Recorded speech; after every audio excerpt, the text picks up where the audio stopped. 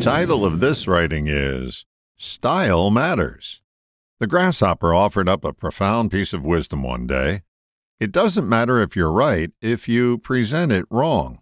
We're all making cases for something in our daily lives, but how often do we lack the sensory acuity to notice that the jury is asleep during our closing argument? Presenting something wrong simply means your message isn't getting through, even though it may be factually correct. Take the run-up to any recent election as an example. I have Facebook friends on both sides of the political spectrum who have posted vile pronouncements against the candidate they didn't want to win. Yeah, there may have been a kernel of truth in some of their messages, but it got crushed by the weight of their hate. The bigger problem they have is this. What they are tone deaf to is that all of their demeaning reflects directly on them. They get tarred with the same brush they slather their salaciousness with.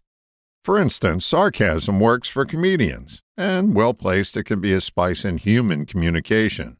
If, however, it's the main meal, it causes heartburn for everyone.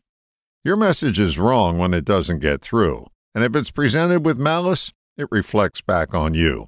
You may want to appear as passionate for your cause, but what you project is that you're a person filled with hate.